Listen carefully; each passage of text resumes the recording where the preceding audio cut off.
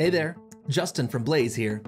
In this video, I'm going to show you how to set up the Facebook integration connection in Blaze so it can make posts directly on your Facebook page.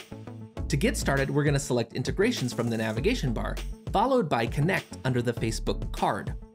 There are a few things you want to take into consideration before proceeding here. First, you want to make sure that you're the admin of the Facebook page you're trying to make a connection to. Second, you want to make sure your Facebook page is part of a business portfolio. And then third, your personal Facebook account has to have admin rights to the business portfolio that page is part of. If that sounds confusing, you can use our connection guide here to make sure everything is in order. I've already done that, so I'm going to go ahead and click Go to Facebook Business. From here, we're being asked which business portfolio we want to connect to Blaze. I'm going to select mine and hit Continue. And now we're asked which pages in that portfolio we want to add. I'm going to say yes to Urban Roasters. And we're going to go ahead and click Save, and got it. Now we're going to jump back over to Blaze, and we're just going to let Blaze know we want to connect the Urban Roasters page.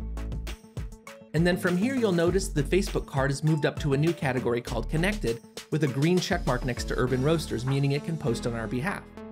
From here, I was working on a post earlier that I want to jump back into and publish. So here, now we can see that it's going to give us a preview as if it was posting on Urban Roasters directly.